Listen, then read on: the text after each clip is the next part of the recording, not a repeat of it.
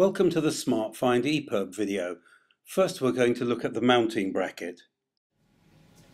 The Smartfind EPIRB comes with a carry-safe bracket which comprises two parts. One part which is screwed to the wall and the other part which can stay on the EPIRB when the EPIRB is in transit, so it won't transmit even if it gets wet. To remove the one part from the other, press the clip and slide that part off. Now it's in the carry-safe bracket.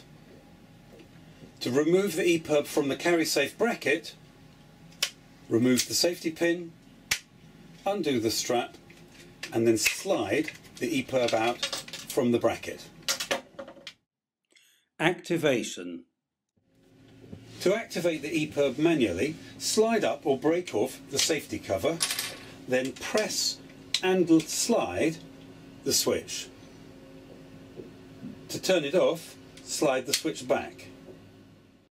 To activate automatically, throw the EPIRB in the sea. To test the battery, press and hold the test button for a couple of seconds.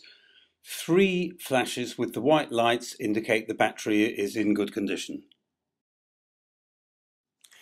No more than twice a year you can run the long self-test.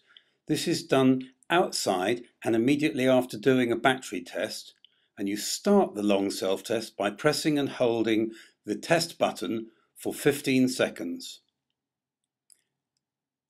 After 15 seconds, the red light will come on and the green light will start to flash. At this point, you can take your finger off the button.